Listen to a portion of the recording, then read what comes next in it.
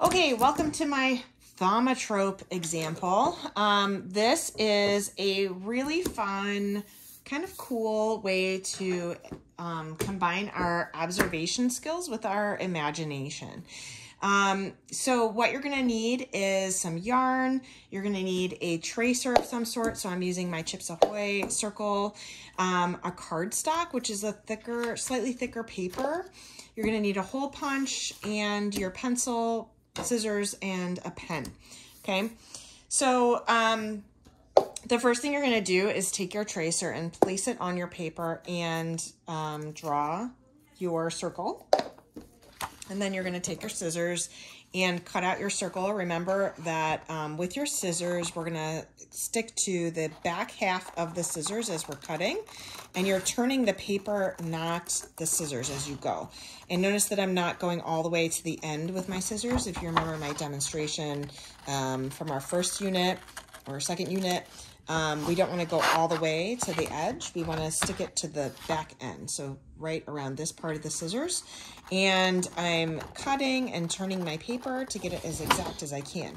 Now, it doesn't have to be perfect, and remember that you are a human being, so you do make mistakes. And one thing that is exciting about handcrafted items is knowing that a person actually made them, not a machine, and you're not a machine. So make sure that when you're cutting, it's okay to have a little blips and things that are not perfect. Okay, so the next step, now I'm going to go fast through this for sake of demonstration, but I really want you to take your time. Now I have this almond extract or vanilla extract bottle, which I think is an interesting shape. You guys can choose anything from the class. We have a bunch of cool bottles. And I'm going to try to draw this from observation. Now I could do some visual measuring, I can do some contour drawing, I could do gesture drawing and then clean it up with a contour after if I want to.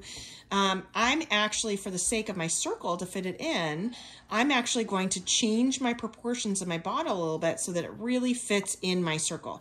You can choose to do that, or you can choose to draw exactly what you see. So I'm going to start with my cap. I'm going to add my cap in here, and I see that there's like a little dip here. And if I do this kind of symmetrical, right, my sides kind of go like this. Now again, I am making my bottle squat, so all of my proportions are getting to be a little bit more squat than actual reality. And I'm doing that again so it can fit into my Thaumatrope circle. All right, so once I have my bottle drawn, how I want it to be drawn, I'm going to go ahead and take my marker or my pen and ink that in, okay? So I'm picking my lines that I want to include.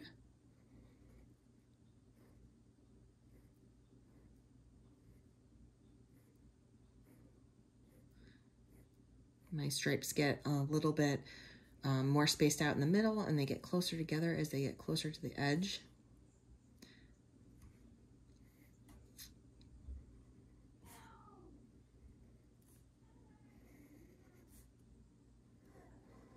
Now again, remember I kind of made my bottle more squat than it actually is in reality because I wanted to make sure it fit in my circle. You can choose to do that, or you can choose to do it the right way. Right way, meaning like more accurate proportions from what you see. But I really want you to take a look at that object that you are drawing and try to draw it the best you can from observation.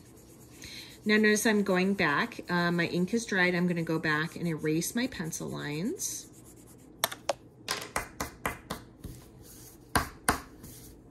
Okay, now I wanted to show you that I made this first version, and silly me flipped it over and drew a fish that would be the creature that I'm going to fit inside. So I'm going to do one side, I'm going to do my container or my jar, something that's containing, and on the other side I'm going to draw some imaginative creature that might be found inside. So it's kind of fun. So in my case, I didn't really do an imaginative, it was more, you know, something that exists, a fish. But what I did was I flipped it over and made it exactly where it would be if I were to hold this up to the light. My drawing on the back side, my jar kind of fits right around here. The optical illusion does not work like that because I'm flipping my images back and forth.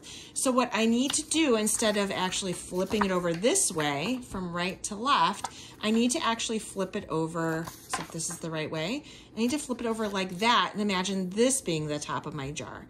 So if this is the top of my jar, for example, and I've got my jar right here, let's just say something like this. Okay, I need to create a creature that's going to fit inside there. So if I'm going to do a fish, let's say, I want to make sure my fish is here.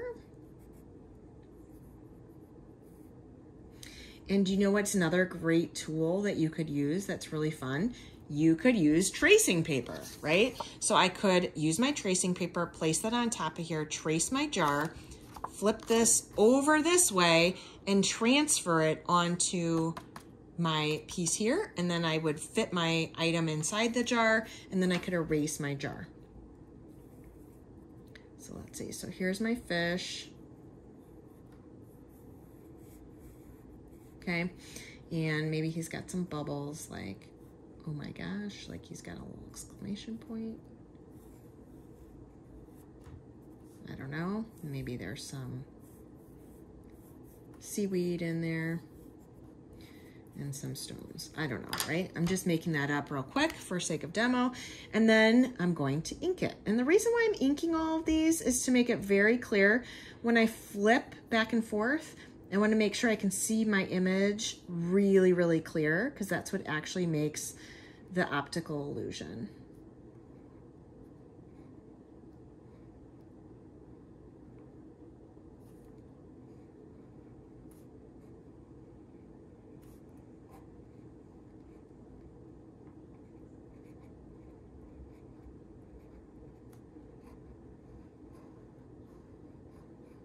Okay.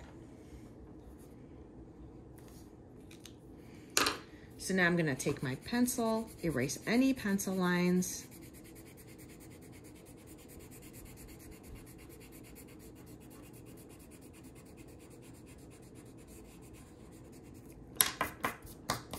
Okay. And then I'm going to take my hole puncher and I'm going to punch a hole on either side.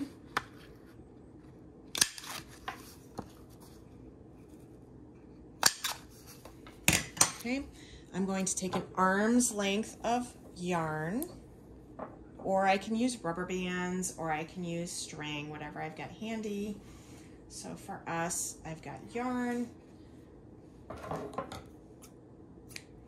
So this is an arm's length, right? From my hand all the way up to my shoulder or my armpit. And then I'm going to cut that in half. So I folded it over, cut that in half. So I now have two of the same length, right? So I'm going to take my one length, fold that over, squeeze or pinch the loop area, and put it through my hole. Doesn't matter which side you put it through the hole. And I'm going to open up the hoop or the loop, and I'm going to grab the tail and pull it through. And then I'm going to knot the ends. You can knot or not either way, doesn't really matter. I'm going to do the same to the other side. Fold it over, pinch the loop, place through the hole, open up my loop, grab the tail, pull it through,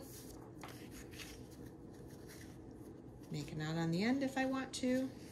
Okay, so now when I go to make this work, what I need to do is make sure that I'm turning my yarn in both yarns in the same direction, meaning if I'm twisting it, in this case, I'm twisting it to the top, right? So it's going to the right, to the top, okay? And on this side, I need to do the same. So I'm going to twist it so it goes to the top. So it's pointing, my twist is going this way. And you can twist it between your fingers. You can twist it by kind of twirling it. All right, Then when I hold it and let go, I should see my fish in the bottle. So let's see if that made the optical illusion that I want it to. Hopefully I did this tight enough. Let's see. Did that work? Did you see it? Might be hard on camera. So hopefully that works for you. Let me know if you have any questions. Enjoy.